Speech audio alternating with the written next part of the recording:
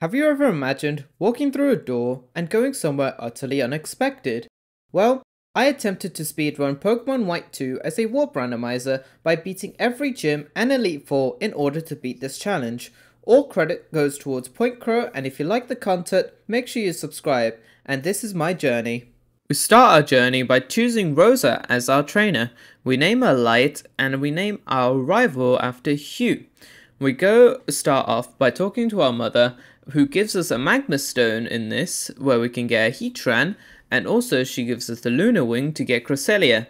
These two will be really important for the future battles that are ahead of us, such as the gyms and Elite Fours. We go off to the balcony to talk to Bianca, get our starter who is Tepig, and now it's time to battle our rival Hugh. Hugh went pretty easily. After a few tackles, we managed to take down the Oshawott, and we win quite easily. We get our pair of running shoes, and now it's time to go to our first warp. The first warp we take is the bottom left house in Aspertia City, which takes us to the nice beach in Route 13. This is where we'll start marking our location so we can keep track if we ever wanted to come back over here. This is an example of me tracking the Aspertia City to the Route 13 warp we were just in, and I do this for any other warp that I try to find. We move on by going towards this next area in Aspertia, which leads us to the Plasma Frigate. The Plasma Frigate has a total of 8 warps that we can go to, so this is a massive location to find early on. I decided it's best if we go back to Aspertia and create our foundation of warps that we can use in the future.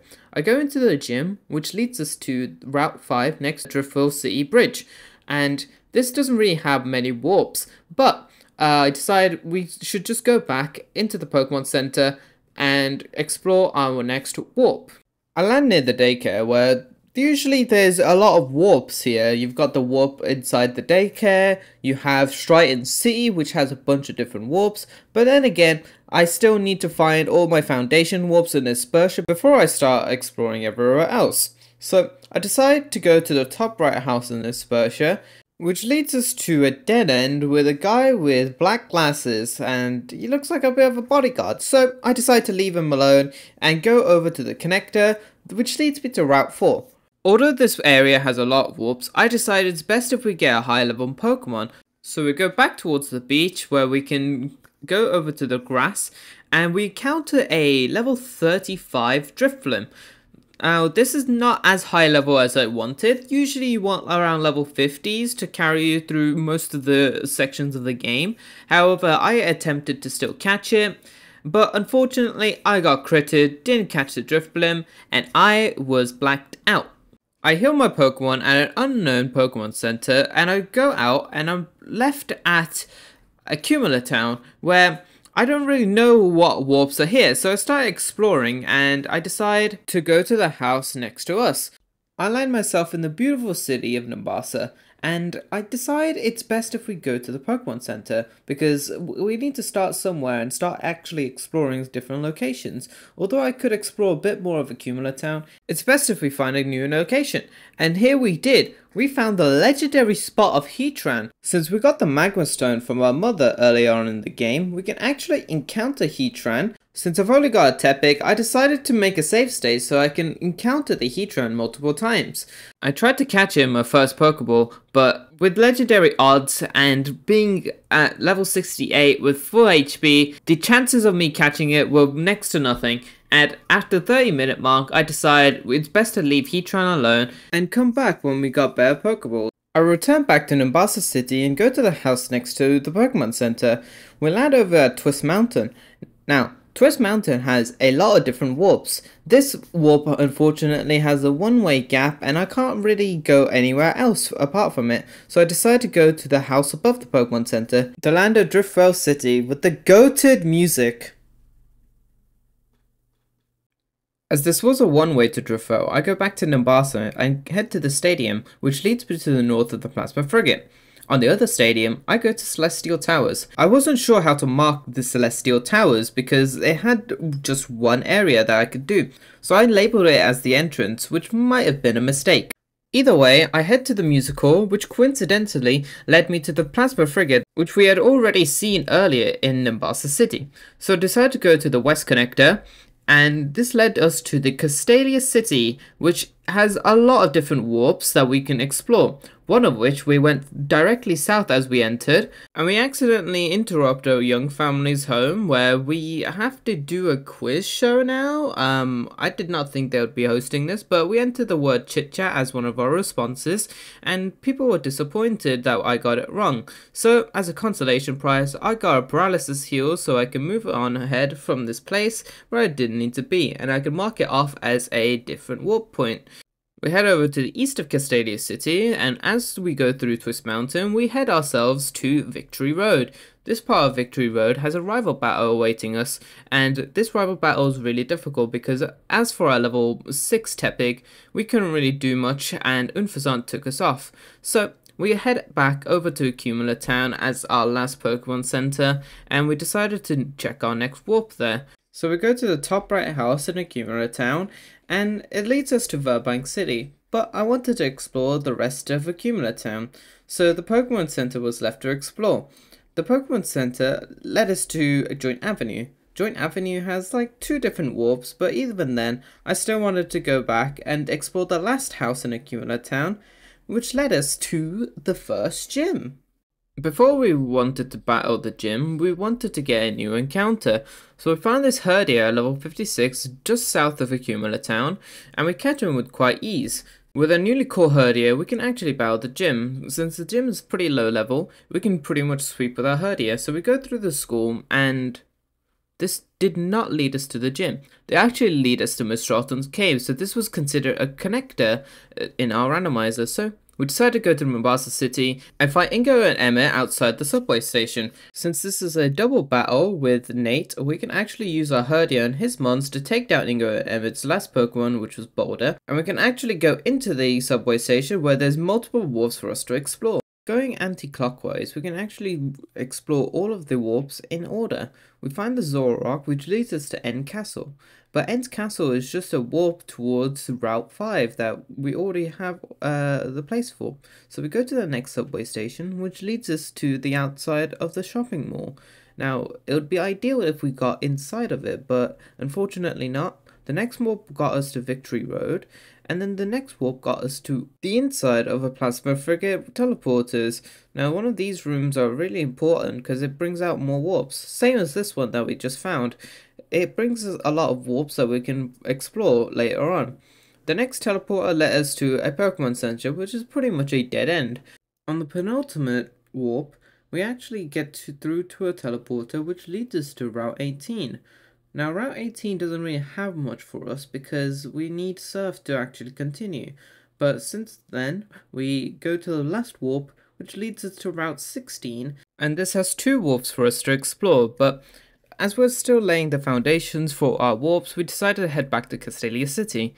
Now this part of Castalia City I went to led us to Dragon Spiral Tower, where there's a lot of puzzles that we have to go through just to see the next warp. We hop over a few steps and go towards the staircase which leads us to the exit. Now this exit leads us to Pinwheel Forest that actually is a great warp for us in the future.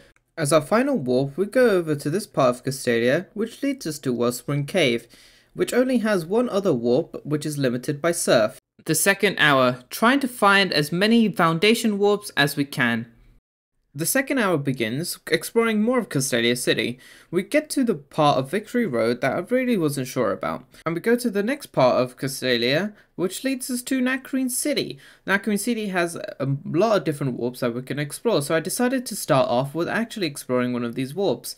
We head over to the museum, which leads us to Route 4 that we explored before in Aspertia. So we have 2 different warps that lead over to here. So I decided to go to the top part of this house, which leads us to the Driftville City Bridge. Now, this is a direct way of going to Driftville, but we head towards the Pokemon Center, which leads us to Marvelous Bridge. This has a very interesting place because this is where we can get Cresselia. The Lunar Wing that was given to us before is now starting to react.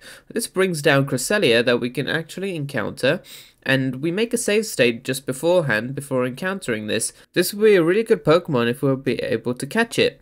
We have our Herdia just throwing Pokeballs, and eventually we just keep failing the Cresselia encounter. We don't have a way of damaging it, and eventually at full HP at level 68, it's very difficult to catch this in just a Pokeball. So after many attempts, we decided it's best we leave Cresselia alone, and we go ahead to the next part of the warp at the end of the bridge.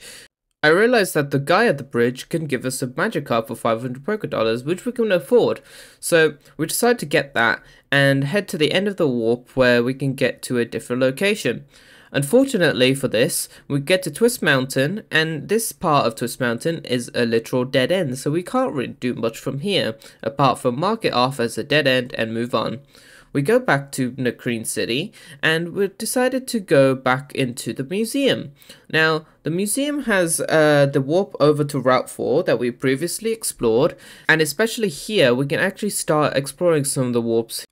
I thought maybe we can go past the Crustle Squad, but apparently we cannot because Chorus is on the other side of it, and we can't really get his device and trigger the event. So we go over to this warp instead, which gives us a path to Reversal Mountain, but this was a one-way, so eventually this led us to a part of Twist Mountain, which was also a one-way, and eventually this led us to Humalao City, which is a great warp to have. An hour and 18 minutes into the speedrun, we tried to see if we can explore more of Humalao instead of trying to just go back over and seeing the other warps. So I go towards the gym, which leads us to Relic Passage, which just has a bunch of items that we can collect. But it doesn't really have much for us. So we go towards Humalao Tunnel, which leads us to the Giant Chasm. Now the Giant Chasm has an event that takes place in which Getsis is under control of Kyurem, and he's about to kill us, so that's not very ideal for our speedrun, and it's taking a lot of time. So we get saved by N, and eventually Kyurem and Reshiram form, and this amazing cutscenes forms. But we knew our fate because even though when we have Herdia and Tepig, we were just not going to be able to cope with defeating Getsis, and it's not really a necessary part of the speedrun to actually defeat him. So we eventually just wipe, and it was time for us to just move on from this area and not look back. We spawn back at the subway station and decide we need to explore the insides of the Plasma Frigate teleporters.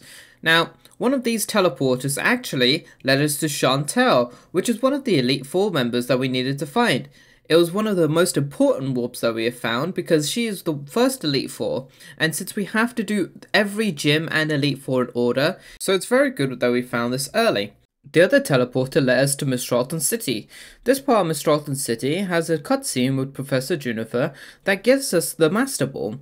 Now the Master Ball can be used for Cresselia or Heatran that we have found earlier, and we decided to head back towards Reversal Mountain, but I realized it's a warp randomizer and that's not the correct pathway to actually get to Heatran. Since this is Black and White 2, this is not the actual gym, and I accidentally mark it off as finding a gym, but it technically is not, and we decide to go back to this house next to the Pokemon Center. This leads us to Village Bridge, which has a bunch of different warps that we can use. The first house we enter leads us to Victory Road, and we go south of the exit to get to the inside of the daycare, where there's a rare candy that we can use to evolve our Herdia. Now that we have a stronger Pokemon in our arsenal, we can actually progress through the difficult areas where there might be higher level Pokemon that we couldn't actually fight before. Next part of Village Bridge was fighting this old man who has a 999 win streak, but we quickly end him with our newly evolved Stoutland, and it was a really easy battle with Reversal. It took a lot of turns for us to get to this low HP, so Reversal is a max damage move, and we can access the other part of Village Bridge and its encounters. This part of Village Bridge gets us to one of the inside corridors of Castalia City. The more important warps that we found here was a warp to Opelucid City. This allows us to visit a different area and also see all of its warp in the future, so we note it down on our tracker. The third hour, finding all the rest of the warps. We begin by exploring Driftwell City through the Nimbasa pathway that we found earlier. We go over to the Pokemon Center, which leads us to Undella Bay, which is a great warp to have for the future. The next warp leads us to one of the Plasma Frigate teleporters. We nimbly dodge one of the Plasma Frigate grunts and go over to the Pokemon World Tournament. Now, this triggers a cutscene where we actually enter the Pokemon World Tournament, but we actually don't have to do any of it. This made me think that since the Plasma Grunt just walked past us, that would have access to the top deck of the Plasma Frigate, but apparently we don't, and we go back through this tunnel, leading us to the Royal Unova, which is a great warp to have. We go back to the Plasma Frigate teleporters, which leads us to a part of Twist Mountain that we can go through, which leads us to Dragon Spiral Tower. Specifically just the north of Icarus City, which has access to a lot of different warps and areas that we can explore. The first house we explore in Icarus City leads us to Flokissi Town, where Aldo is standing right in front of us, waiting for us to do a little cutscene and a task for him. But I decide it's probably best if we go back and go towards the gym. This leads us to a dark cave that we have to go through to go to the other side and fully clear this warp. We can do this quite easily, and following the cave wasn't too difficult. We managed to find the exit, and eventually we got over to Lacanoso Town, which is a great warp to have, and Bianca and Professor Juniper are standing right next to us. I tried to escape through, but eventually it made me forced to go through this cutscene. Now, this cutscene is not really important at all, and it's just kept here because this game is just open to us as the warp randomizer is, and we don't really necessarily have to do any of this. Eventually, we go over, talk to Granny, and after that's done, we head over outside, which leads us to Route 21. I walk past and get back over to Undella Town. Now, this is great, but I didn't realise that there was a rival battle in front of us that we had to battle through. Now that we have a Stoutland in our team, we can actually progress through quite easily. Our rival wasn't too difficult. Since we have Stoutland, we can actually do a lot of damage. Especially being over-leveled, and the rival battle is only level 40s, we'll easily be able to take down Hugh and progress through the connector that was blocking us beforehand. So this made it so we don't have to worry about a Hugh battle here anytime soon, and we can actually see what this warp takes us to. We'll head through the connector, which leads us to the underground part of the Dream Yard. Now, this leads us to a house inside, which is a one-way towards the bottom part of the Plasma Frigate this time. We start by going through the middle staircase, which leads us to the Pokemon League. Pokemon League has 4 different warps that you can go through. I decided to go to the one that leads us to Chantel usually. This led us to a part of Victory Road that you normally don't really go to, but it has one warp at the end that we can go through, and eventually it leads us to the shopping mall where we can actually get more items and Pokeballs to be able to catch maybe Cresselia or Heatran. Now, we already have a Master Ball for one of those mons, but now we can get some healing items and also extra Pokeballs if we need. This is really good because we don't actually have any gyms that we have completed, therefore we can't use a regular Pokemon Center to buy these items. So having the shopping mall access allows for that, and plus we can come back to it anytime if we needed to prepare for the Elite Four. After we've done shopping, we head over back to Cumula Town, where we take the warp to Burbank City. The first area led us to a Pokemon Center. The second area led us to the east side of Nimbasa City, which we couldn't access before. We go over towards the Ferris wheel where this guy was dancing in front.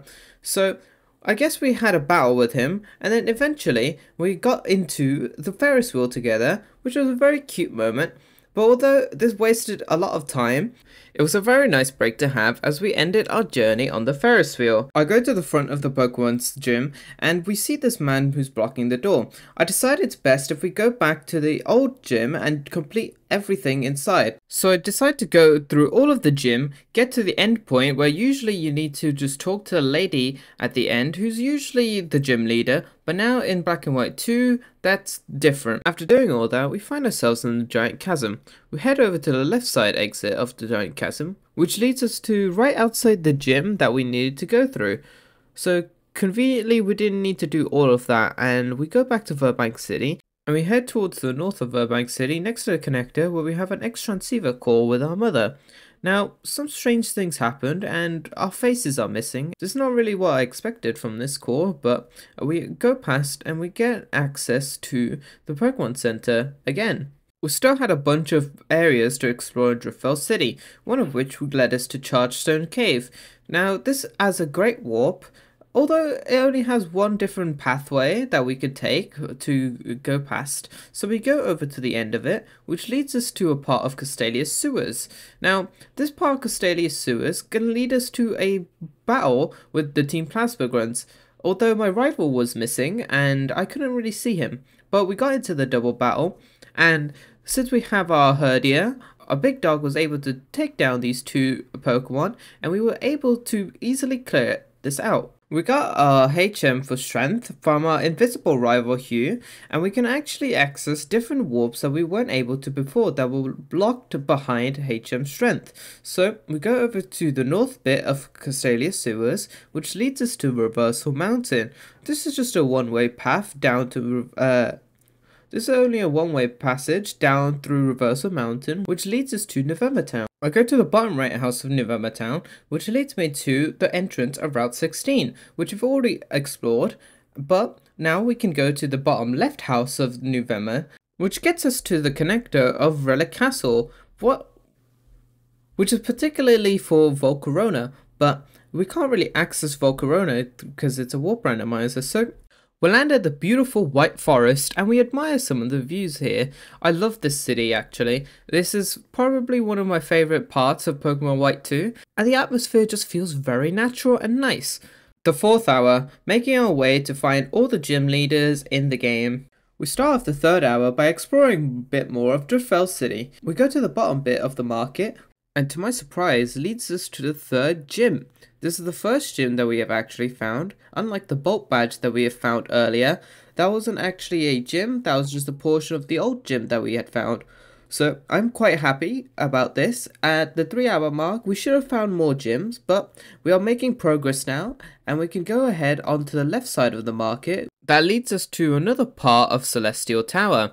Now this part is a bit easy, and we actually get through to one of the most important routes in the game. You'll see why this is the most important route later. Anyways, we head over to this house, which leads us to the bodyguard that we were in front of before in Aspertia, and knowingly, this actually led us back to Aspertia. Since we're back at square one, we decide to go back into Route 13, into this different house that we haven't explored yet. We get to Tube Line Bridge, which coincidentally leads us to Route 8. Route 8 has an interesting warp. It gets us to a one-way that I've never seen before in White 2, but this eventually leads us to a part where we're back at home. This wasn't actually our house. This was the house of our friend 2 years ago that Bianca knows, but we're not here for her. Unfortunately, she's got confused with another one of her sons or daughters, and we are actually going ahead past this to go up the staircase, which is a teleporter, which leads us to a dead end in Twist Mountain. Although that was a waste of time, we head back to Icarus City, and we go to this house above the Pokemon Center. Unknowingly, this would be an important warp for us in the future. We get to the actual electric gym leader for Bolt badge. This hour has started on a great note as we have found 2 gyms. We head to the house on the bottom left, which leads to one of the Plasma Frigate teleporters. We head on the bottom one, which leads us to one of the Elite Fours. So back to back, we have found 2 important warps, and Caitlin is awaiting us on that warp. The last 2 teleporters here didn't really lead us to anything, so we decided to go back to the north of Castalia City, which leads us to Seaside Cave. We head over to the bottom route, which has a teleporter for us to go through.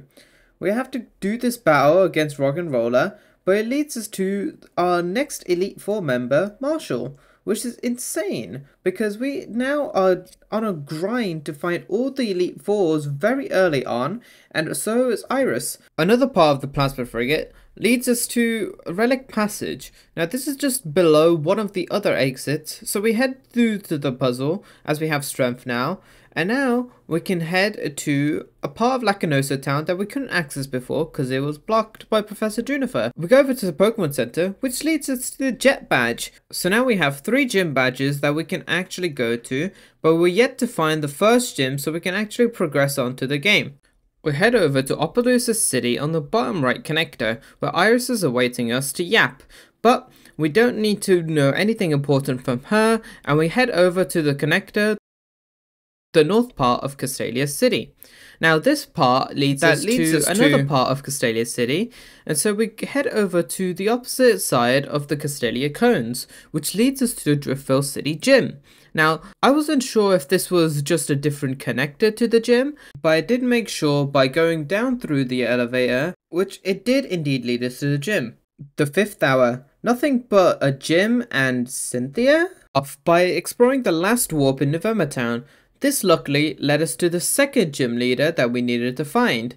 Now we're only 3 gyms away from finding all 3 gym leaders, and we can actually progress through the game completely.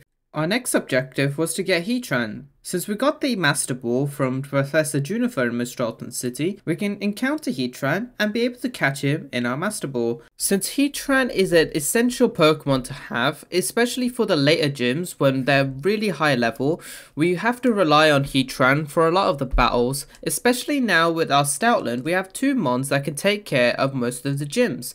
But it doesn't mean much when we haven't found the first gym yet. So we go over to Strighton Sea, which leads us to the Dream Yard section. We get past the trainers and we get to Cynthia.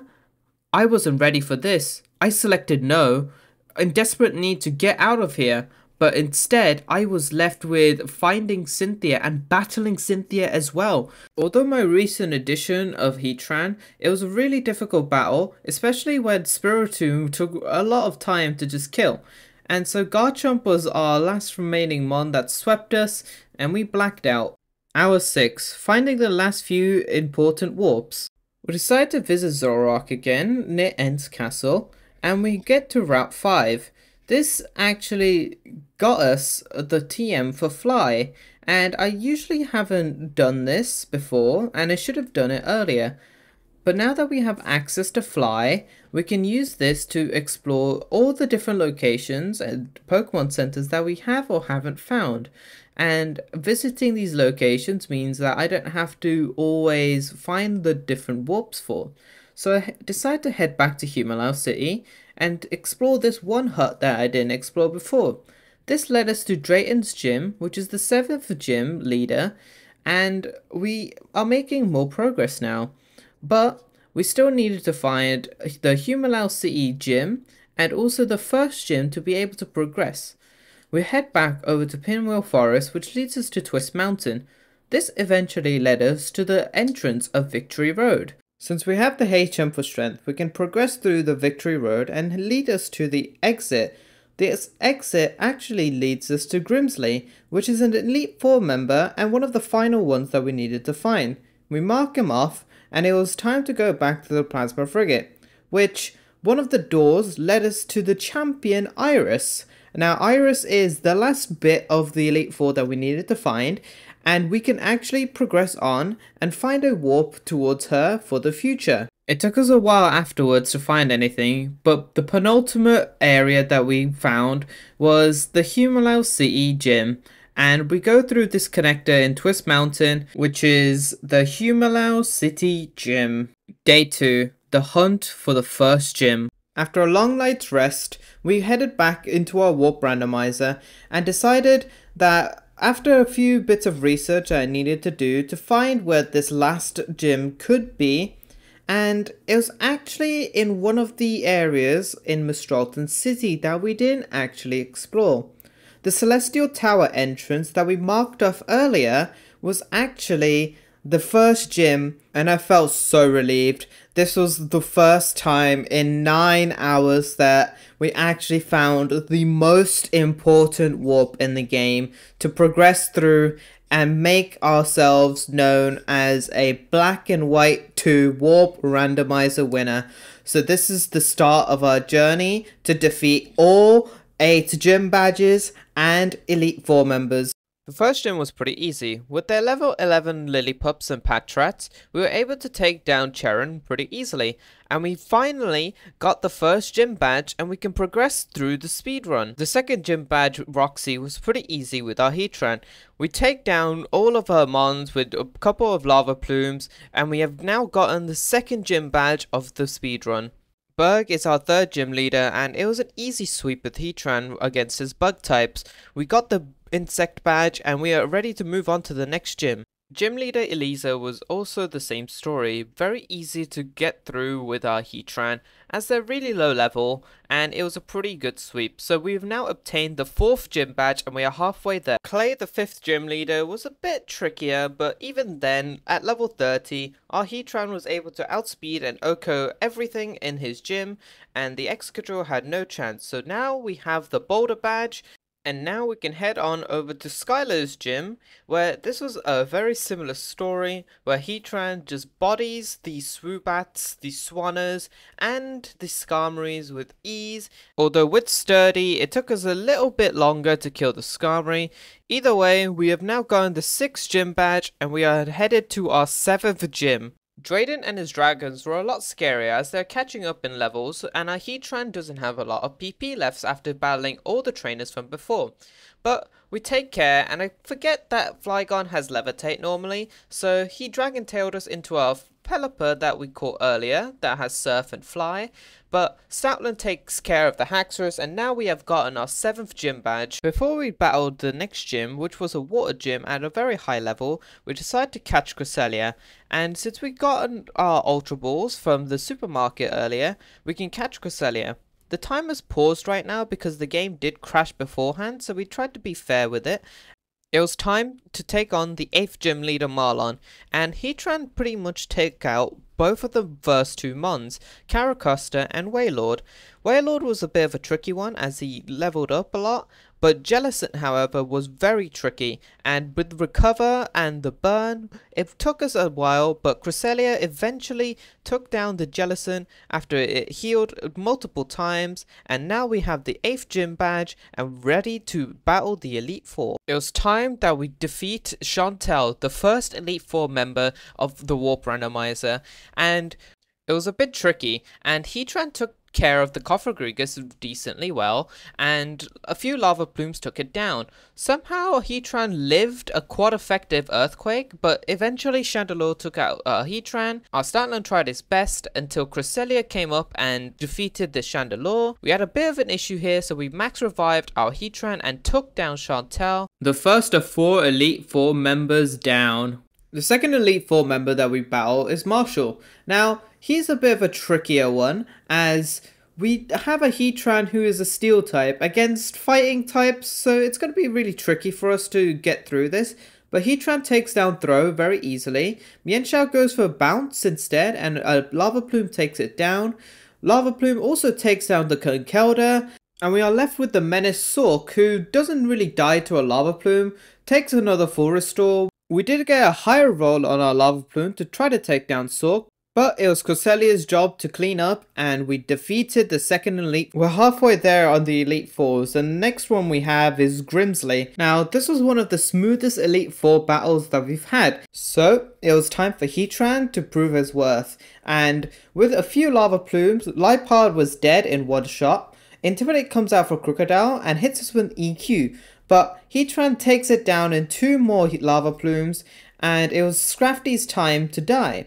We get the burn, and it was time for Bishop to also meet the fate of Lava Plume, and that was Grimsley down. Next, the Sleeping Beauty of Caitlyn, one of my favourite Elite 4 members, and this battle went pretty smoothly as well. Musharna was an easy kill with 2 Lava Plumes, but it did go for Yord, so we were put to sleep. However, Reuniclus wasn't a threat, and with a burn, we take it down in 2 hits. Gothitelle was, however, a bit of a trouble, and especially after a couple full restores, we take down Gothitelle in 3 more lava plumes, and Sigilyph was left behind, where 2 more lava plumes take it down, and Caitlyn, the last Elite Four member, was taken down. Fortunately for us, we don't actually have to use the warp that we found for Iris before, and we can actually use the staircase to just get up to Iris. I went to see Iris on her throne, waiting for us to defeat her, and she doesn't know what we're expecting. However, we needed to do some prep beforehand. Since Heatran was very low from our battle previously, we used a hyper potion, and now it was time for us to battle Iris, the Light Shun. She welcomed us, and now it's time for the ultimate battle to defeat this warp randomizer. It took us so long to get here, over 11 hours on the timer, and the battle has commenced. Light versus Iris. With 6 mons, all around level 60, our first mon that we had to deal with was Hydreigon. We lead Heatran, and it was a pretty easy couple of Iron Heads. We used that, and we get a flinch on the first turn. Another Iron Head takes it down to red, but we get surfed and critted, but Heatran was able to take that, and a full restore comes from Iris. We go for another 3 Iron Heads to be able to take down Hydreigon, and now it was time for Aggron to come out. Now that's surprising because we have Earth Power for the Aggron, so this was an easy one shot, and now we have a Haxorus to deal with. This Haxorus was really tough, and we go through Outspeed and Earth Power, get it to orange, but EQ takes us down. It was now time for Cresselia to come out and take care of the Haxorus. Cresselia is bulky, but it doesn't have much attack, so this Psycho Cut doesn't actually kill. We go for another Psycho Cut as we tank another X-Scissor and we take down Haxorus. Now that we have a Druddigon, we use Moonlight to heal back all of our health, and we outspeed. A couple Rock Slides ain't killing us at all, so we get back to full health. I decide it's best if we go for Future Sight, and E goes for Dragon Tail. We get pivoted out into Pignite, but we decide to just sack it off, and it goes for a Focus Blast just to kill us off. We go back now into Stoutland, who can take care of the Druddigon. We go for a couple strengths, and it will take 2 or 3 more hits to take down the Druddigon easily. So now we have Lapras to deal with. Lapras, we could have used Reversal on it, but Strength was stronger since Reversal is based on damage depending on how low we are. So we go for a Giga Impact after we wake up, luckily, and we one-shot the Lapras. And now for Iris's last mon. Iris goes for a Rock Slide to kill our Stoutland, and it's time for Cresselia to come out and take care of this Archeops.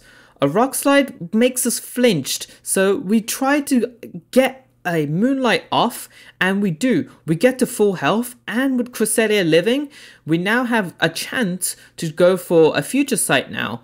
A Future Sight will be able to help us clear through for any other mons that we have, and 2 Psycho Cuts comes through, plus the Future Sight. And finally, after 11 whole hours, we have defeated Champion Iris, and we can be the winners of our Warp Randomizer. After such a struggle, just trying to find the first gym, making sure every warp is correct that we mark down, and essentially it becoming my mistake of not marking off the correct path to Celestial Tower for the first gym, and taking us now 11 hours to beat this game. We get our award for defeating the Warp Randomizer, and now Iris taking us to the Hall of Fame, where now we can record ourselves as a winner. We have done it. After 10 hours, 55 minutes, we have finally conquered the impossible that I thought was this Warp Randomizer, and we're not done yet. We lost to Cynthia just before this. In the midst of everything, we still had one battle to take down, and that is Cynthia.